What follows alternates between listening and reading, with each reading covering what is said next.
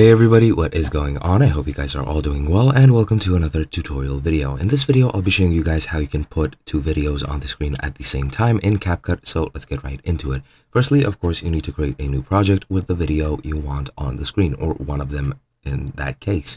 In this case, I'll just be using this countdown, which I have edited slightly, and I'll be using that as my standard video. And what you need to do first to add more videos here is to go into aspect ratio and then select the aspect ratio you wish. In this case, I'll select the TikTok one, which is 9 by 16, and click OK. Now, as you can see, I have the video on my screen, and if I select it, I can move it around pretty much exactly where I want it to be. Let's say I want it here at the top, and just center it however you would like and put it there.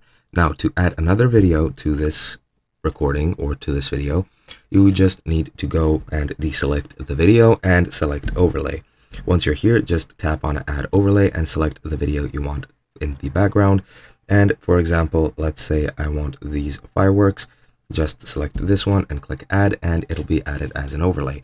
Now you can then resize this video however you would like and add it wherever you would like as well. And if I play the video, as you can see, both of the videos play at the same time on my screen, and that is pretty much all there is to it. Hope you guys enjoyed, and I'll be seeing you guys next time.